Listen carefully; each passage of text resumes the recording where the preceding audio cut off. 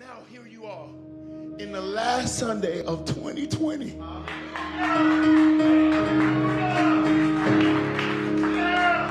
I shouldn't have to cheerlead you. I shouldn't have to cheerlead you to celebrate God for the fact that you still alive. But I thank God I'm still alive. Still got my partial right mind. A little partial. You know, my knees hurt every once in a while. I'm getting older, Pastor Ravon. I'm getting up there. But I'm alive. Take a deep breath in. Let it out. You're alive. You're alive. Maybe your life wasn't as dangerous as some other people, but the truth is anything could have happened. You could have got hit by a bus. Anything could have happened. But you're alive. That's worthy of giving God glory. That's worthy of giving God praise. I don't have to look to my left or my right. In fact, that's how runners trip anyway. Looking at people over here and over here. Runners look straight ahead. Ask anybody who ever been a runner. They look straight ahead. You lose time. You break down your aerodynamics looking like this. You change the trajectory scientifically. You're trying to keep yourself small. Oh, Lord, that sounds biblical. If I humble myself, then he'll exalt me. If I exalt myself, he'll humble me. I'm trying to keep myself small, so I don't look to the left or the right. I just know, God, look, he did it for me. He kept me. He preserved me. Thank you, Jesus. You made it through this crazy year. This unbelievable year. And you are alive. Can you just raise your hand and just say, thank you, Jesus? Thank you, Jesus. Thank you, Jesus. I know I'm going on and on, but I don't want to get into some message and make you miss the message that is your life. Make you miss the sermon that is your life. You're alive. Thank you, God, I'm alive. Thank you, God, for life. Thank you, God, for life. Thank you for the breath in my lungs. Involuntary. Thank you for the beating of my heart. Involuntary. The synapses of my mind. Thank you, God. Thank you, Jesus. Lord, and I will forever give you the praise, the honor, and the glory. As long as I got breath in my lungs, as long as I can use my hands. If I couldn't clap my hands, I'll stomp my feet. If I couldn't stomp my feet, I'll lift my voice. If I couldn't lift my voice, I'd jump around like crazy. I would do whatever you have to praise God with. Take 15 seconds and just say, thank you, Jesus. Thank you, Jesus. Thank you, Jesus. Thank you, Jesus. Thank you, Jesus. Thank you, Jesus.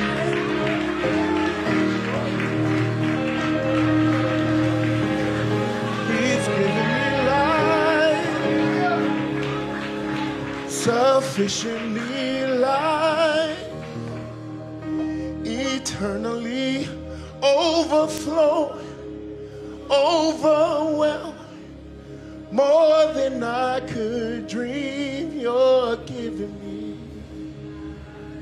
Yeah. Thank you, Jesus. Hallelujah, Jesus. You can have your seat. We'll get into this. Thank you, Lord. Thank you, Jesus. Thank you for being at GodChasers today. Thank you to the band. They did their good work today, right? They did good work today. Thank y'all so much for your... Y'all can do better than that. What a smattering of applause that was.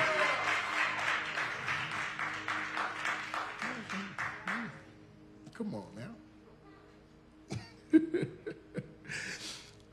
Thank you to the worship team. Thank you to, y'all saw Carrie step in today. She said, I love that there's so many gifted people here that we get to say, okay, we short. Come here, you. Come here. I'm calling LT up next time. Okay, we short. We need a singer. I'm going to call Roxanne up here. We short. To play the bass. We need a bass player. Pray, give me your hands. I'm going to lay hands on your hands.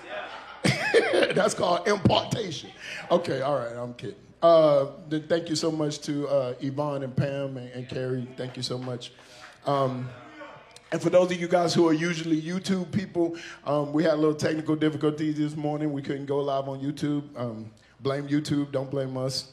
But we're just glad that you logged off YouTube and jumped on Facebook, that you didn't just start eating around on YouTube. Thank you, Jesus. You know, some of the people we get in trouble. Oh, GodChasers don't work. Let me see who.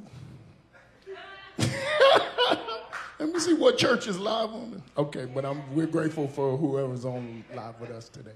I'm being silly today, but I'm really sort of grateful. I'm jovial today because God is good, man. He's faithful. He's been faithful. And if you haven't seen it yet, hold on. Hold on. Hold on. We talked about this a little bit a couple of weeks ago, but I just want to make you understand something. The Bible says, in the beginning, I'm not going to preach the whole Bible, but let's just start in the beginning. In the beginning, God created the heavens and the earth. The earth was without form and void, and the Bible says darkness moved upon the face of the deep, and the Spirit moved on the surface of the waters. The Bible says that the Spirit said, let there be light. Easy concept, right? We get light. He says, let there be light. And the Bible says he saw the light. He separated the light from the darkness. He called the darkness night, the lighttime day, and the darkness night. He called the light morning, the darkness evening. He said, and then there was the evening and the morning, and that was the first. Okay, y'all with me? And he called that the first day. Okay, we say the earth was made in 7 days. But now if you go down to about day 4, something significant happens. The Bible says that he made the sun. He made a greater light and a lesser light. That was the sun and the moon. He separated the greater light from the lesser light. He put the sun for the daytime and for markings of seasons and times and seasons and times. And he called that the 4th day. Wait a minute. He made the light on the first day. He made the sun on the 4th day. But the sun is how you count days. Are y'all with me today? So you count days by the rotation of the earth on its axis and its visibility to the sun. So that means how you count days and how God counts days. It's too different. Okay, I think I lost somebody. You count days based on your perspective to that big shiny thing in the sky. But God created that big shiny thing in the sky, but he didn't create it till 4 days after he started his work.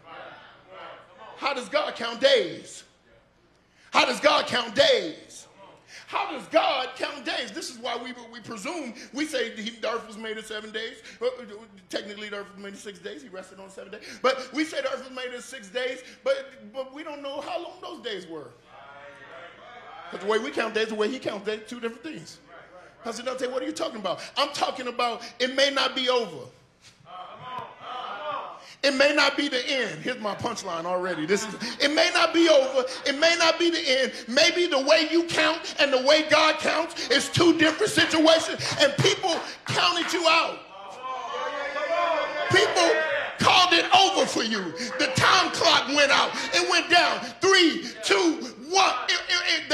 The time clock went down for you, but God said, no, that's not how I count days. So it may feel like the end for you. Lord have mercy. It may feel like the end of a thing. But how many of you know sometimes the end of a thing is just the beginning of a new thing?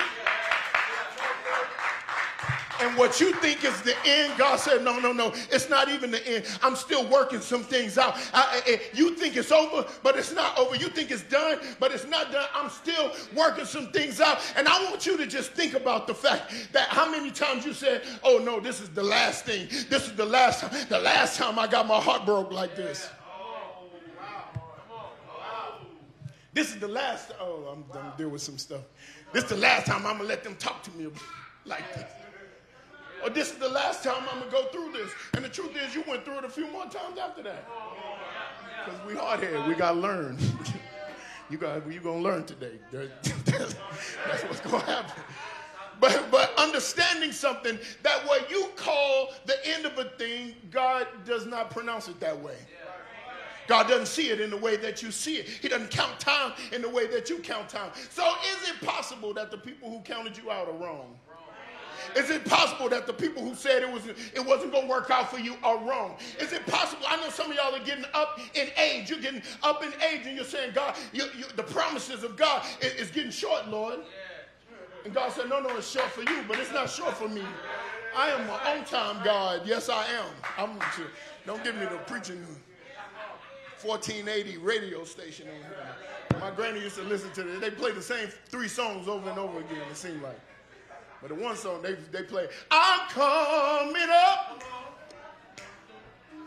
on the road. No. I be thinking y'all young, but y'all not young. Y'all old in here. How y'all know that song? How y'all know that song? They would play this. They would play this other song. They would say, "Oh, I lost it that quick."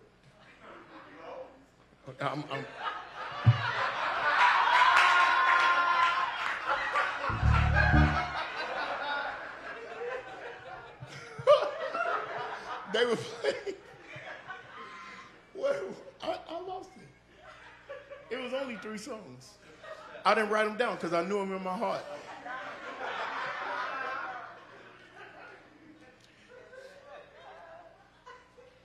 All right, I'm going on.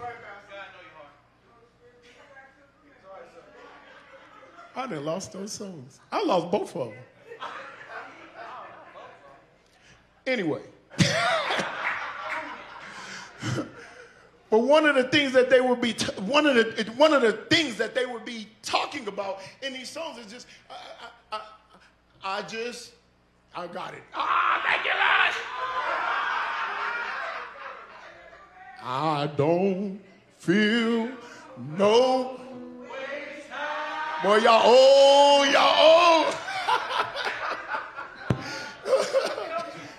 Yeah, y'all know the Mary version. If I sung the Mary version, everybody know that. I just can't give. There we go. Y'all know that. Come too far, but come back. All right, I messed this all up. I had it. It was gonna be so good, Tabby. I planned this all the way out. Anyway. My point is that God still has time. He's still working on you. And if you give him time, hear me right here. If you give him time, he will work out whatever you think needs to be worked out. He will do it. He has the ability and the propensity to work out things that you think is too late for. But you got to understand how chronology works in the kingdom. If you don't understand how chronology works in the kingdom, see, even the way you read your Bible, some of y'all start at Genesis. That's why you never got through it. That's why you got through Genesis. Genesis is decently exciting. Don't disrespect to Genesis. Somebody said decently. I mean, it is. Some good stories in there. Exodus is on fire. You read through Exodus, you're like, oh yeah, I'm making tracks, PD. I read Genesis and Exodus in like 2 weeks. And you get to Leviticus, the book of law. And all of a sudden it's like, don't eat bugs and cockroaches. Don't eat shrimp. You're like, oh no, I fell asleep on that part. I don't eat lobsters and shrimps. Well, come on. I thought I was supposed to get the fat of the land, PD. Now, you then don't get to numbers. You get to numbers. They start just counting people, counting houses. This house belongs to that house, and these children, these are the fathers who belong to the house of Dan. You're like, PD, I'm not supposed to be a Christian. This would be easy. I would have a grace for this if I was supposed to be. No, you start reading your Bible in the New Testament. Okay? You read the new promise first. Then you reference the old promise for what's happening in the new I just wrecked some theology right here. I felt the spirit of click off right now. Somebody was like, no. Dude. Jesus said, I am the fulfillment of the law. He said, all of the law, everything is found in me. I am the fulfillment of it. And so you read through Genesis. You read through the New Testament first, because the New Testament is what will teach you why the Old Testament matters. But we have a chronology problem because we don't count the way God counts. We don't count the way God counts. I want to talk about that a little bit today, but I want to do that from the perspective of word. Somebody say word. Look at your neighbor and just say, words matter. There's nothing more powerful than a word. There's nothing more powerful. There's nothing more engaging than a word. I need you to get that. Hebrews 4:12 says, the word of God is more powerful than any two-edged sword. It said it can divide the bone from the marrow. I only knew one person that could do that. That was my brother Andre. He eat chicken and divide the... Okay, that's all right. None of my good jokes is working today. Like, he eat the marrow? Yeah, that brother could... Anyway, the word is more powerful than any two-edged sword, dividing the bone from the marrow. John 17:17 says it like this: your word is truth. In a day and age when everybody is getting their own truth, when everybody is getting their own word, when everybody's getting it themselves, the word of God is the only thing that matters. It is the only real truth. The Bible says that heaven and earth will pass away. God's word will exist. It will stand. It will go forward. There's nothing more powerful than a word. But I need you to understand something, that there is a correlating thing to go along with every word. And it is called a response. So words are issued, and then response is supposed to happen. Now, what happens for us in the modern day church is that we go to church and we get words. We receive words. We take notes for words. Let me help you right here. In 2021, there's going to be a note-taking season for you. There's going to be a note-taking season for you. Some of y'all have forgotten words that would have got you through hard seasons, when you could have just referenced those words, when you could have went back to your own notes, because that is the power of the word. But understand something, that the Bible says heaven and earth will pass away. The word will not. But everything on heaven and earth is responding to a word. Remember that. In the beginning, God created the heavens and the earth. Earth was our form and void. So everything is responding to a word. Say that. Everything is responding to a word. Everything is responding to a word. So if there is no response, then the word does come back void. God said, I sent out my word. It was supposed to heal you. It was supposed to refresh you. It was supposed to, but if there's no response to the word, so there has to be a response. There has to be a necessary response to every word. Now, my question to you for 2021 is, are you going to respond to the word of God over your life? Are you going to respond to what God says about you? Are you going to be able to respond? Or are you going to go through it like you went through this year, just listening, but not hearing? The Bible says faith comes by hearing. So it's hearing is the responsive action to sound. Are y'all with me today? PD, are you going somewhere? Yes, I am. But I need you to understand. What God is trying to do in your life is going to require a response. It's going to require an echo. It's going to require you to respond to what God is saying in your life. So God told you, oh man, a long time ago, he gave you assignment. He gave you message a long time ago, and you haven't responded to the word. And that's why it seems like God is quiet in your life. That's why it seems like he hasn't said anything else, but just God doesn't repeat himself. He speaks, and then he waits. He speaks, and then he waits. He speaks, and then he waits. He speaks, and then he waits. But you know what my problem is sometimes? I'm getting in trouble. Tabby, it's okay. Start the car.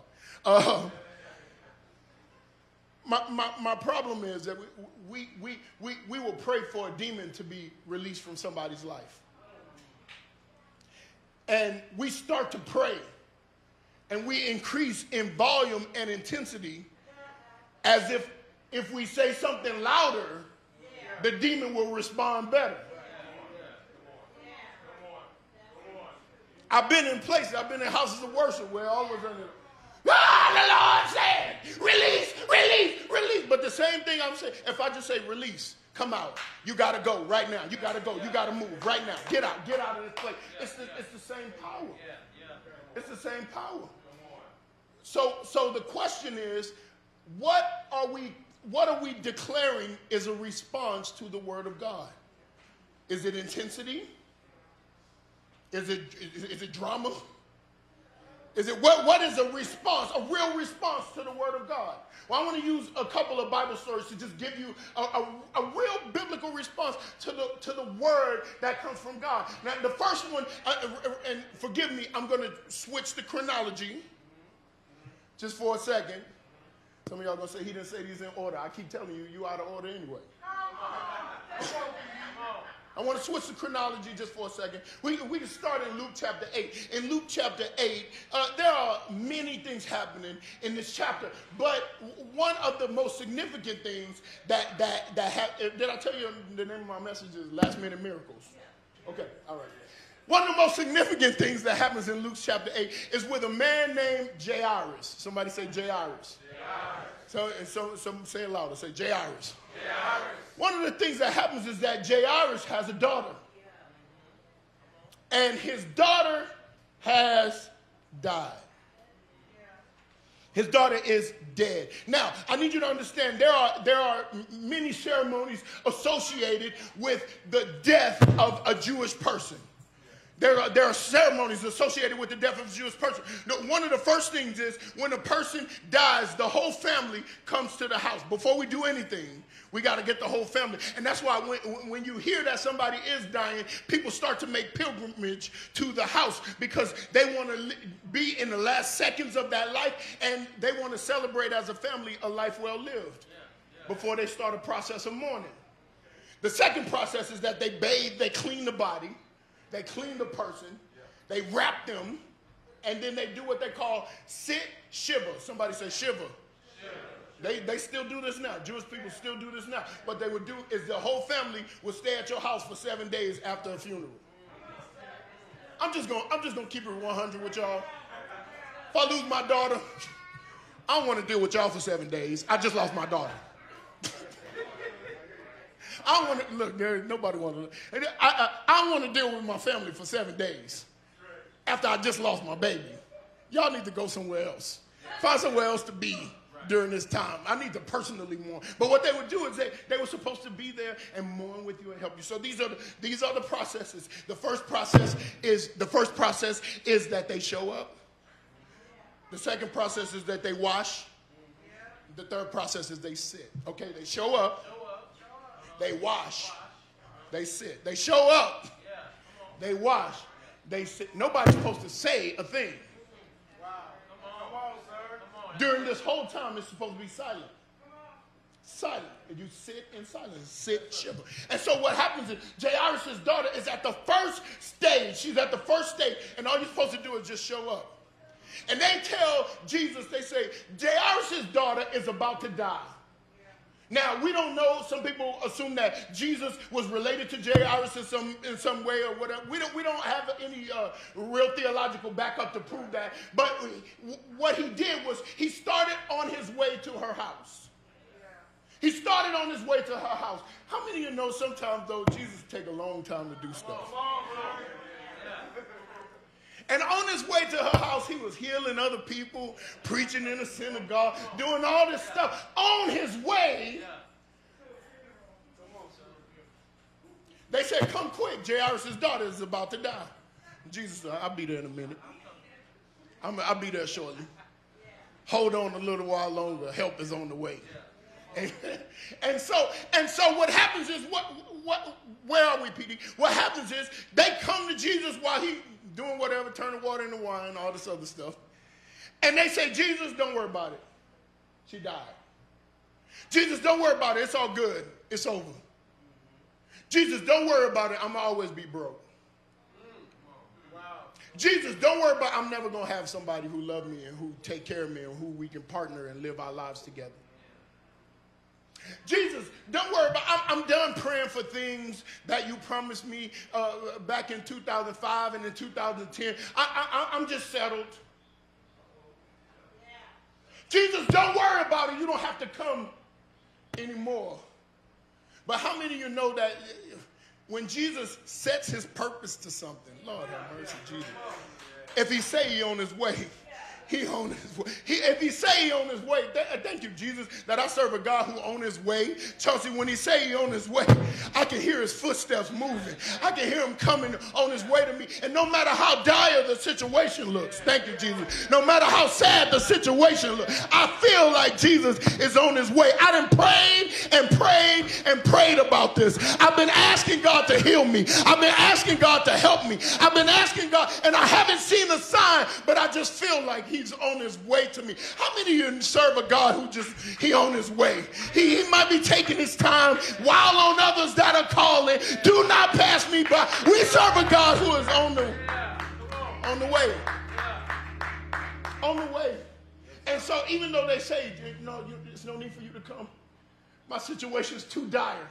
It's all over. Jesus finds his way to Jairus' daughter. Notice that we don't get the name of Jairus' daughter. I'll deal with that in a second. But when we talk about biblical characters, whenever you don't see a name, put your name there.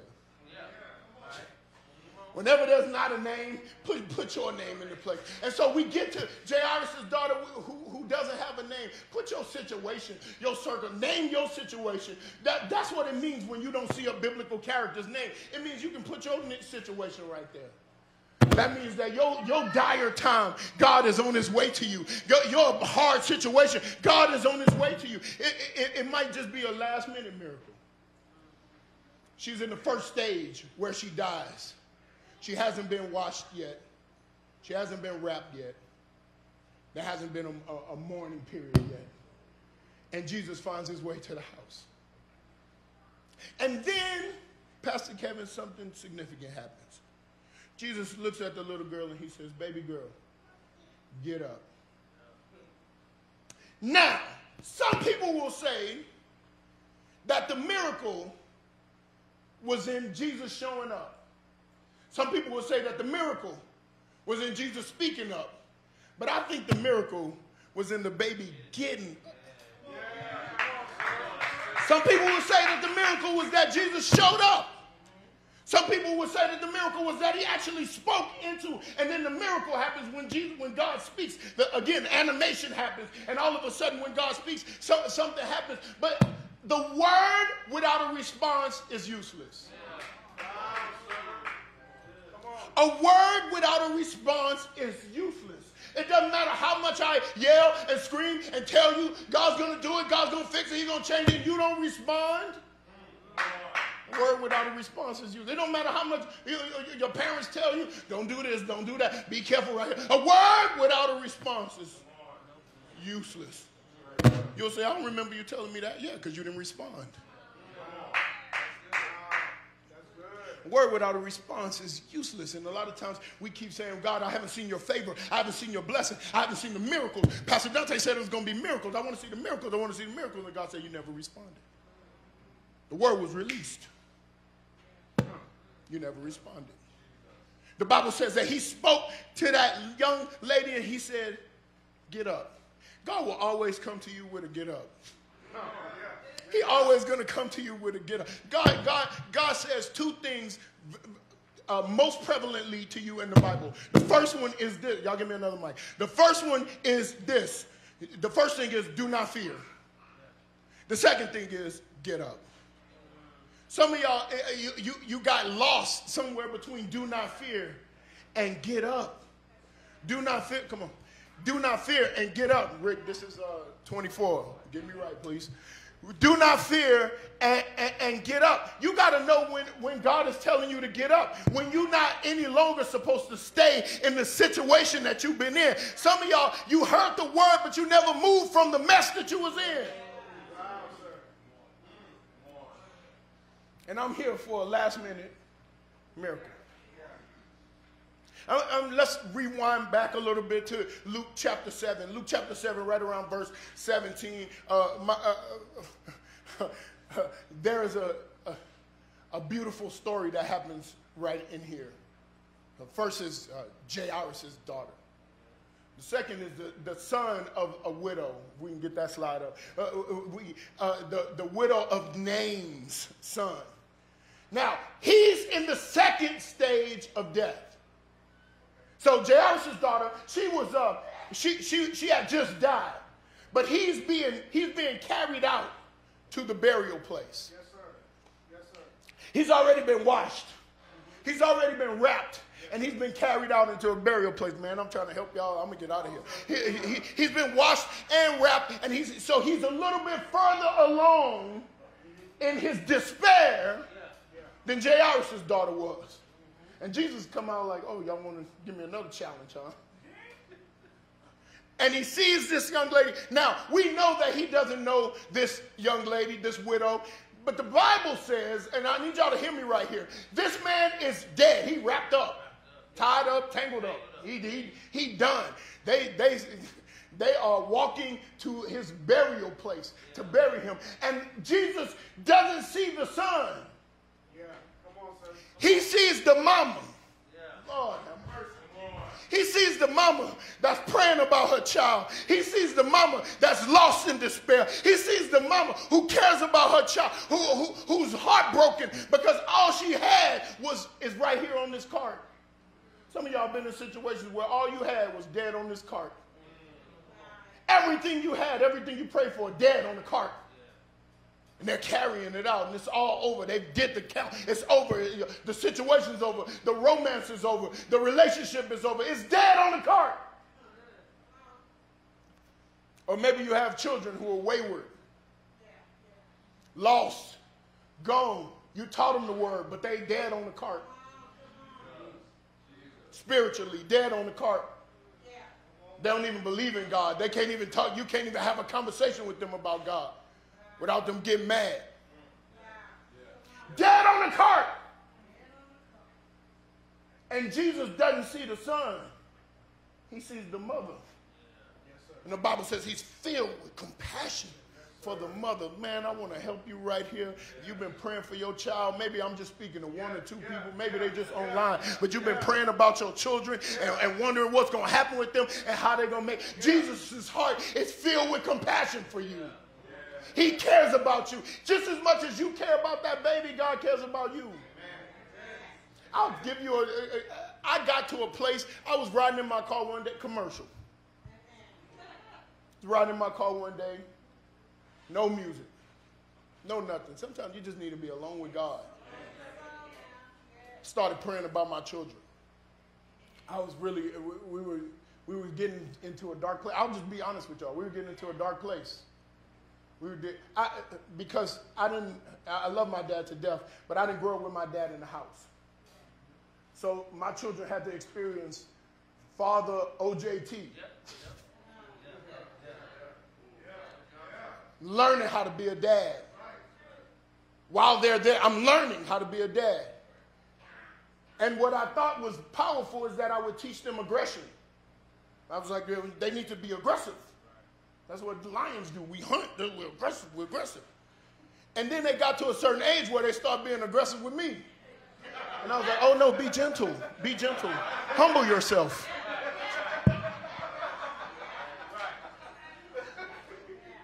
It's difficult to reverse that.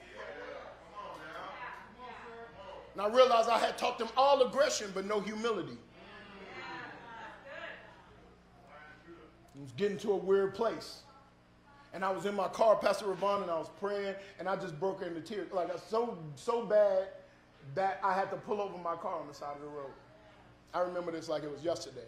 And I'm crying, and it's vivid, and God said this. He said, you think you love them more than I love them? You think you're more concerned about them than I am? And then in true God fashion with me, that was it. He didn't say nothing else. And I just sat there in silence, feeling dumb. Because he said, he who watches over Israel neither sleeps nor slumbers. You think I'm not watching? You think I'm not paying attention to them? I see what you don't see. I see the parts in them that you're not able to see. You're disappointed about what you do see. I'm telling you, I'm covering what you don't see. It's covered because of the compassion of the Father. He said, I'll resurrect the Son. Because of the, so who in here is resurrected because of the compassion of somebody else? Your grandmama, your mama. Who in here has been resurrected because of the compassion? Sometimes I talk about what God has done in my life and how he spared me, but I know my mama was praying for me. I know my grandma was praying for me. I know they were praying. I know there are situations only prayer would have got me through that. And because of the compassion of the mother, the Bible says Jesus walks over to the son. He's wrapped up. I like this picture right here because they show Jesus taking the wrapping off the kid. Now, this might not be biblically correct. You might have to take your own wrapping off. You might have to remove your own bandages. That's the difficult part. You might have to remove your own bandages. The Bible says that Jesus goes over to the child, goes over to the son, and he says, hey, young man, get up. Some people say that the miracle was in Jesus showing up. Other people say the miracle was in Jesus speaking up.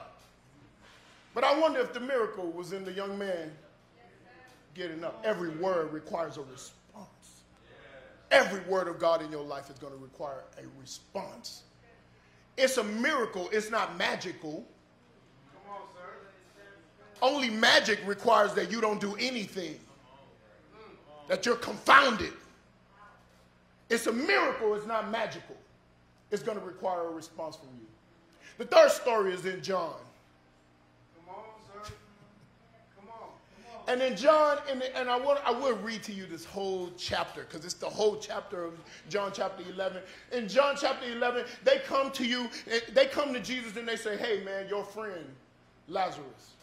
They say it like this: the one you love is about to die. The one you love. Why would they say the one you love? Because Jesus loved Lazarus. Jesus loves Lazarus. And if I really wanted to draw this out, I would show you the picture of the church here, because the Bible says that Lazarus has two sisters. It's Mary and Martha. Mary, Martha, and Lazarus. Mary, Martha, and Lazarus. Say that. Mary, Martha, Lazarus. I'm just making sure y'all wasn't asleep. Mary, Martha, and Lazarus. And Jesus loves them. He loves them so much that they live in Bethany. He lives in Jerusalem, and he walks to their house on a regular basis. He walks to their house on a regular basis. Some people say it could be up to 2 days. He walks to their house. That's how much Jesus loves Mary, Martha, and Lazarus. Mary, we know Mary. We talked about Mary a little while ago. We think we correlate these two Marys, that this was probably the same Mary, Mary of Magdala, and that Mary had been caught in adultery. She had been thrown down in front of Jesus. Remember, this is the first message I preached in this miracle message. And she has been found to have favor with the Lord, so much so that Jesus comes to her house on a regular basis. And when he comes, she's so much of a worshiper. Pam, she's so much of a worshiper that she breaks open her oil. She pours it out on Jesus. The Bible says she cries and she wipes it with her hair. She's a worshiper. She loves worshiping. She's given her most expensive gifts to Jesus. She's poured it out. She can't wait to get to a place with Jesus where she can worship. And honestly, she would walk into rooms that she wasn't qualified to be in. Because women couldn't walk into a room full of men like that. She was a worshiper. She loved to worship. She loved to worship. She loved to worship. Martha was different. Martha was a worker.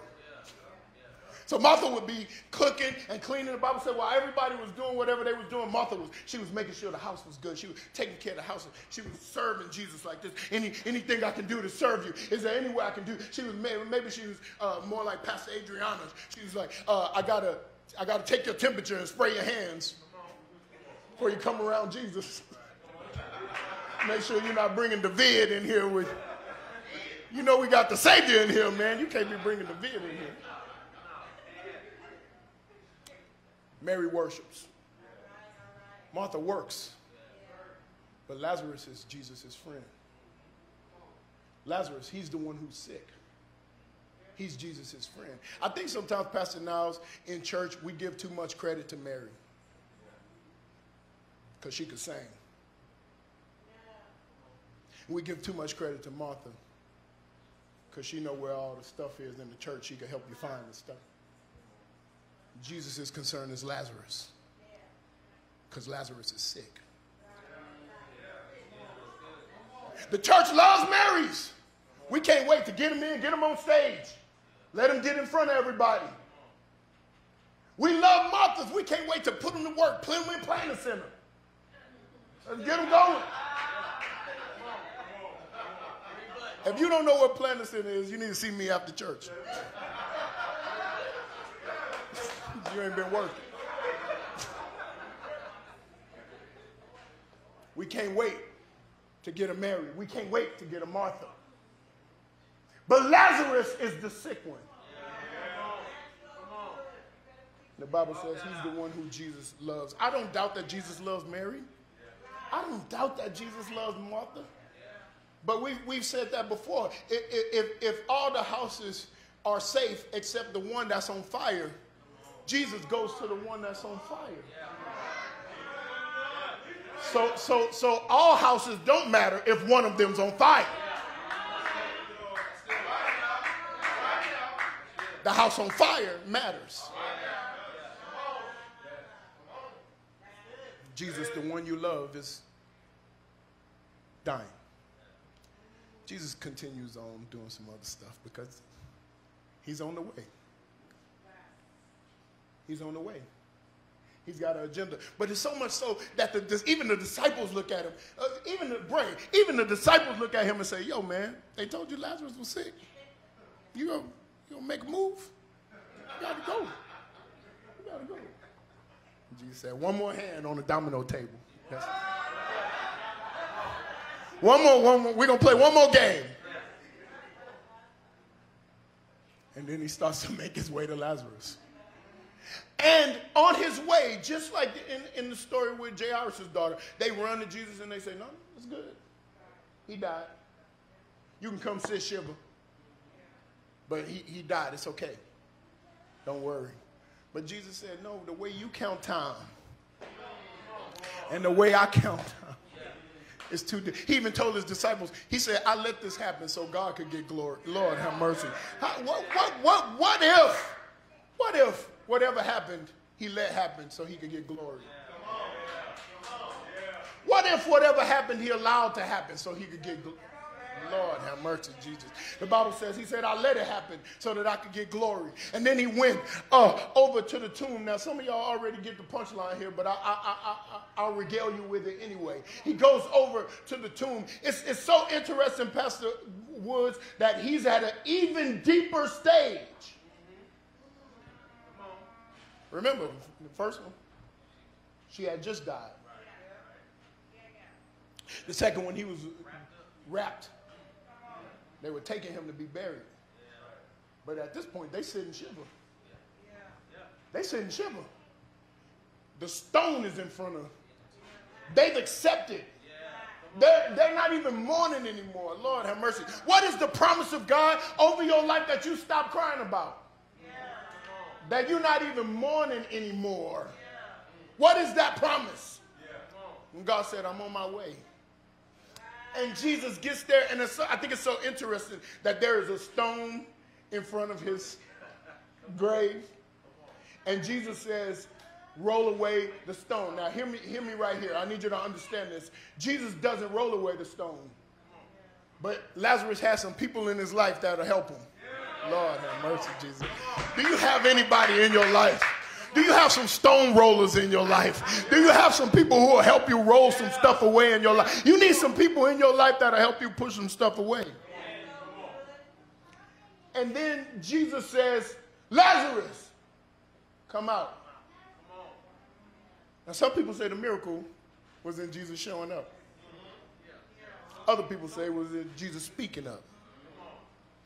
But if Jesus showed up and he spoke up, but Lazarus didn't carry his tail out of that thing, out of that grave, then there would have been no miracle. What am I trying to tell you? That maybe Jesus has already shown up, and maybe Jesus has already spoken up, but there is no miracle until you get up. And I'm calling you forth, Lazarus, come out of your grave, come out of your sad situation, come out of your difficult depression, come out of your anxiety, come out of your broken place. This is the place. God has already shown up. God has already spoken up. Now it's time for you to get up. We sat and soured all 2020. Mary told Jesus, she said, you know what she told Jesus? She said, by now he stinks. That's how much sitting around we done. By now he stinketh. That's what the King Jimmy's version says. By now he stinketh. But even that dark situation, hear my heart right here. Even that bad situation that you think it's over, you think it's degraded too bad to the point where it'll never recover. I hear the Spirit of the Lord saying right now, it's time for you to get up out of that situation. Get up out of that circumstance. Get up out of that. Get up out of that. Get up out of that. And the Bible says that he just starts coming out. Now understand something. He was completely wrapped. So it's possible, Pastor Ravon, that this picture is incorrect. It's possible. See, in this picture, his feet are loose. But some of y'all been in such a situation that nothing's loose. No, nothing's loose. Even your feet not loose. You completely tied up, wrapped up. But I'm telling you now, I don't care what you got to do. If you got to crawl out of there, if you got to you need to respond to the word of God that's spoken over your life. If you got to do the worm out of there, whatever you got to do to get out of that dark place, whatever you got to do to get out of that depression, Jesus has shown up. Jesus has spoken up. It's time for you to get up. On the last Sunday of 2020, it's time for you to get up. You've been on quarantine too long. It's time for you to get up. It's time for you to get up. It's time for you to get up. God did not intend for you to sour. You've been festering that old thing so long, people can't even bring up the old person around you. It makes you sick and they can't even bring up the old situation around you. No, it's time for you to get up from that. It's time for you to get up. Jairus' daughter, get up. The widow's son, get up. Lazarus, Jesus' friend, get up. It's time for you to get up. Father, in the name of Jesus, Lord, we thank you. We give you glory and honor.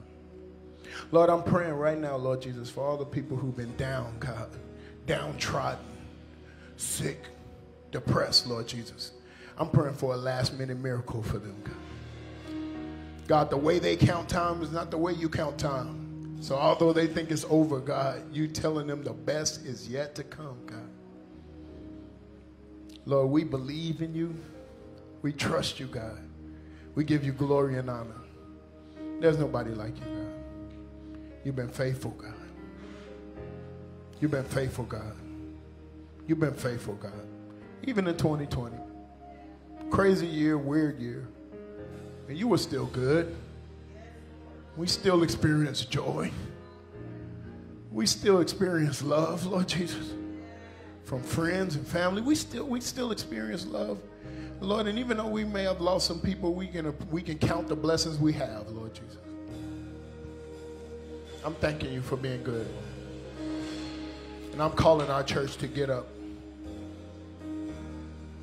I'm calling our church to get up. I'm calling our church to get up. I know some people are broken, God. Some people, they couldn't get online church. They couldn't take it. They couldn't deal with online church. I get it. Here's the season now, God. Just calling them to get up. Come out of their grave clothes. Go higher. Go higher in you, Lord.